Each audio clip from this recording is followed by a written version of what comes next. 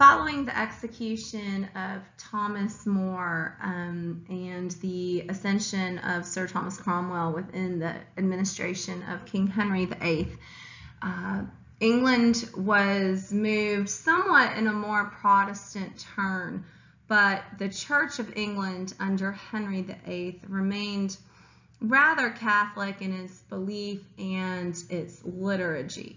And as always with the Tudors, things remained dramatic and controversial. Sir Thomas Cromwell had replaced Wolsey as the king's secretary, and he was an adversary of Thomas More's. And after the execution of Thomas More's, he was hopeful that he could help to lead the English Reformation in a much more Protestant turn. He was working kind of his own agenda, if you will, with the king, who remained very Catholic in his faith and really had sought Reformation to thwart the power of the Pope.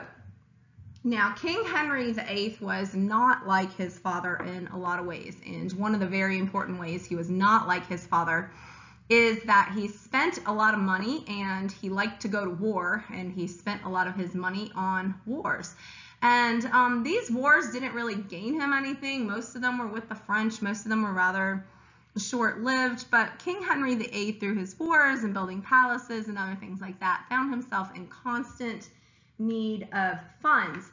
And so Thomas Cromwell suggested, as a way for Henry VIII to secure funds and for Cromwell's own purposes, as a way to lessen the power of the Catholic Church, he suggested to the king closing all the monasteries in England.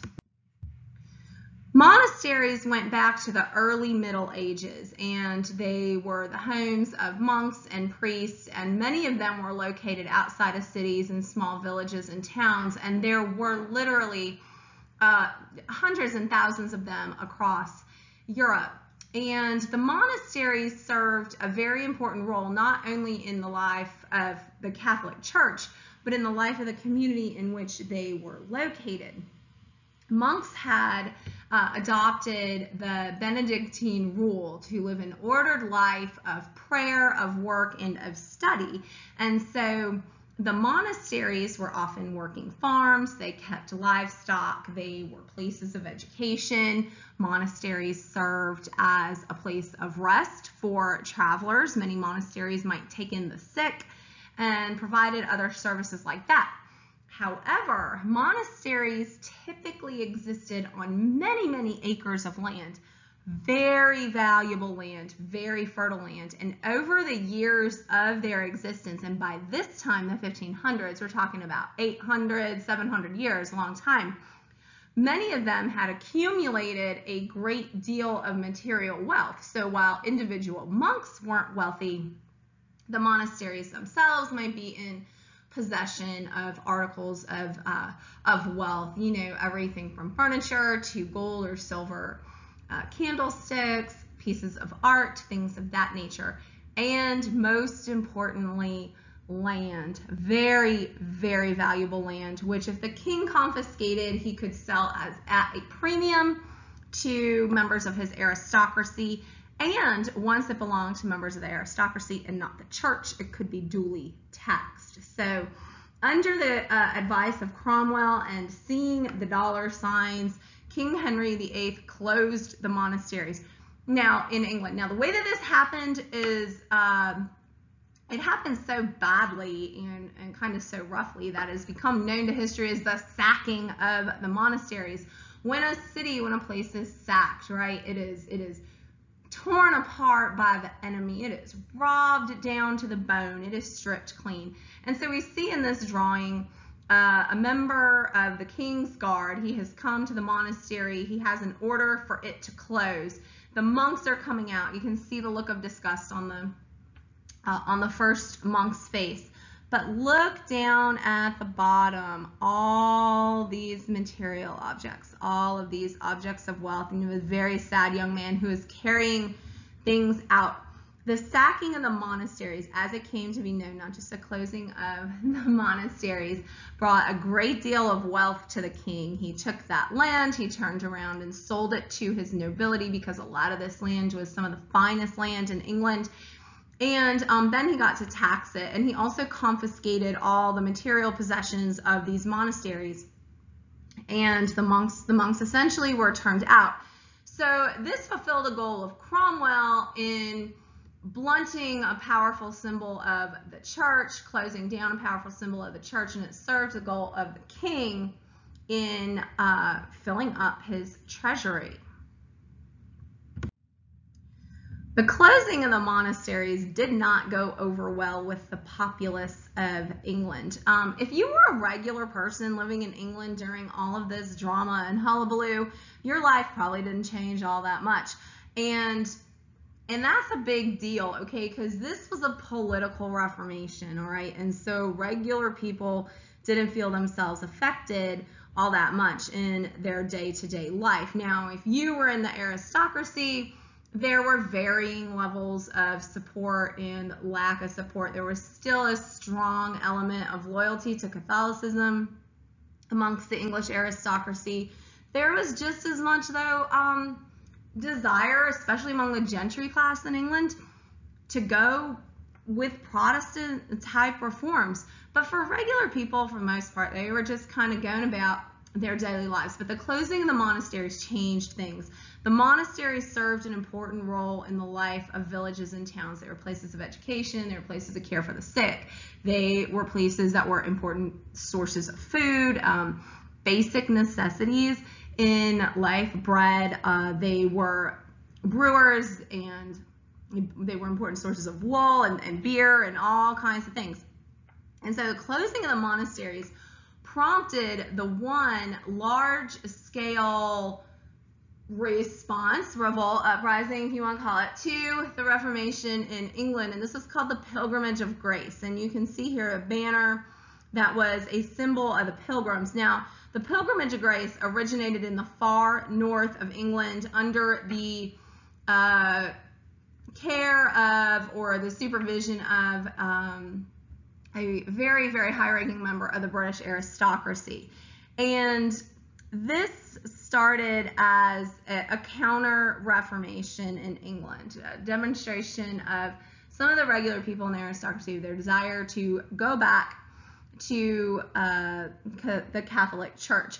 And most particularly, the Pilgrimage of Grace asserted a desire to speak to the king. That was the stated intention of the pilgrims. They call this a pilgrimage because they marched south. They started in the far north of England, close to Scotland, and they marched south, and they drew members and other pilgrims with them, and they said, we are going to talk to the king. We are going to ask the king to give us back the monasteries. And of course, it wasn't, and while it wasn't a large part just about the monasteries, it was also about a return to the Catholic Church proper and things like that. But it was a nonviolent movement for the most part, with the pilgrims stating that they only wanted an audience with the king. That was their demand. They wanted to talk to the king. They didn't have any intention of armed uprising, etc. Well, by the time the pilgrims arrived outside of London, their numbers were literally in the thousands, and the king knew that they were coming, and like in a lot of things, he was really upset about this, and he was unsure about what to do, and he was getting conflicting advice from some of his advisors. Cromwell was kind of in a weird place with this with all of this, because he didn't want to look like a bad guy, but he also didn't want to give the pilgrims too much access to the king. He didn't want to stir his sympathy for them. And at a practical matter, the monasteries had been closed. The land had been taken. The money was spent. You know, what were you going to do about all of this? And so eventually the king became very frustrated with these people. He saw them as a threat to himself, as his authority.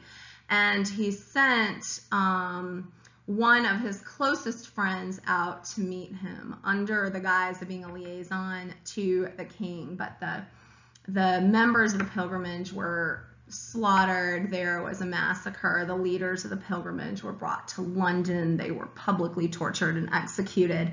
And the pilgrimage was over, and the resistance was over. And so the Reformation looked stronger than ever in England. In the meantime,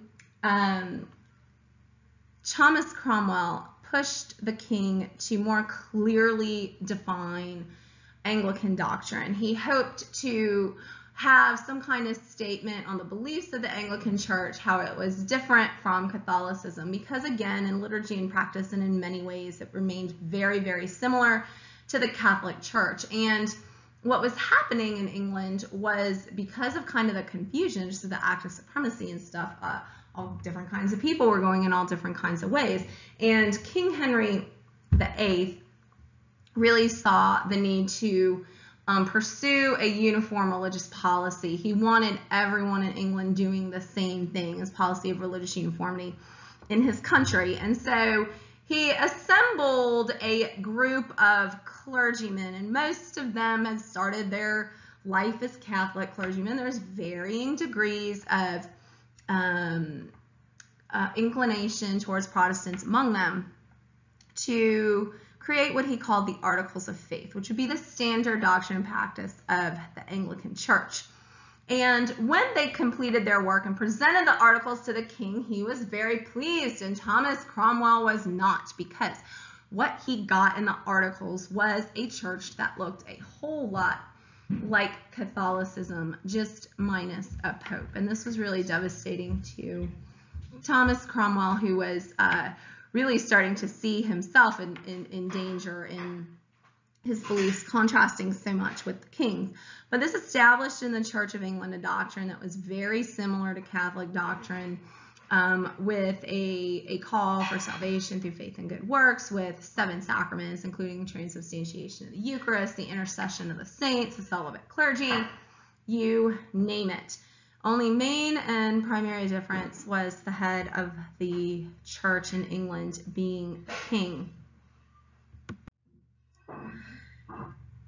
Henry VIII soon tired of Anne Boleyn, and after she miscarried a baby boy, the body of which was badly deformed, he had her executed on trumped up charges of adultery and incest.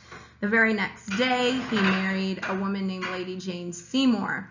Lady Jane Seymour became his favorite wife. She gave birth not long after their marriage to the long-awaited son, Prince Edward. However, Lady Jane Seymour died in childbirth, and this plunged the king into quite a melancholy. And so she died soon. She died soon after, but the king had his little prince. Here's a portrait of King Henry VIII and his family. By the time Lady Jane Seymour died, Henry VIII was easily in the late middle phase of his life. He was getting older. He was suffering lots of pain and issues from his athletic jaunts, the athletic jaunts of his youth, not unlike a lot of older men do today.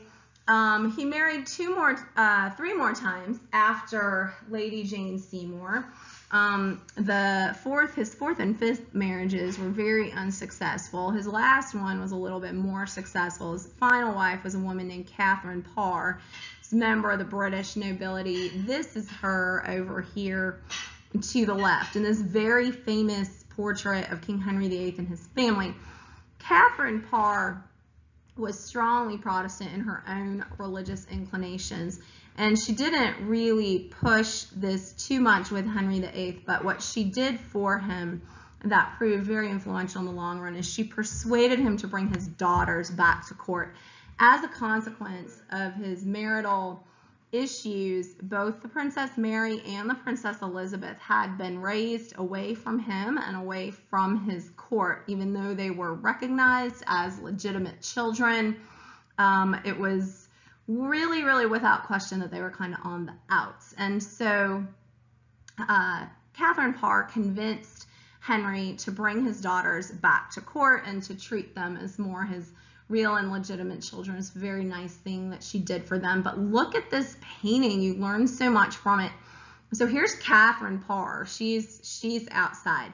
This lady over here is the Princess Mary, the daughter of Catherine of Aragon.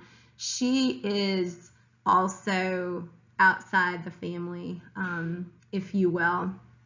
Okay, the king's marriage to her mother had been annulled. Therefore, she was no longer really considered legitimate offspring, because the Acts of Succession had specifically named the children of Anne Boleyn, so we had Elizabeth here, and look, she's closer to the king for a reason. This is a very telling painting. It's kind of a literal interpretation of how the man understood his family and how the people of England did as well.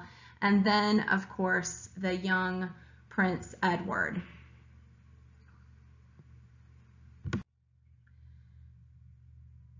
Henry died when Prince Edward was only 9, and he had become quite ill. It wasn't a surprise or a secret that he would be soon to his deathbed. And in this painting, he is talking to the young prince who will take over for him, and he is wanting to solidify the Reformation. He's wanting to solidify the role of the king as the head of the church. And so one of his final acts as king is to work through Parliament, and we see in this painting members of his council and others. The final act of his monarchy, which was just an additional suppression of the Pope, an additional act of the king, an act of Parliament, suppressing the role of the Pope in the Church of England, and once again restating that the king, this time in the person of Edward, was the head of the church. And so we have in this painting Henry on his deathbed, the young Prince Edward sitting next to him, very much on the throne, replication of the throne. And then look down here, he is sitting upon literally the head of the Pope. So this painting is kind of literally commemorating what happened here, that the reassertion of the power of the Pope, the power of the king over all matters in the Church of England, and the suppression of the power of the Pope. But and King Henry VIII died not long after this painting was made. But as we shall see, it wasn't until after King Henry VIII died that things really got interesting with religion in England.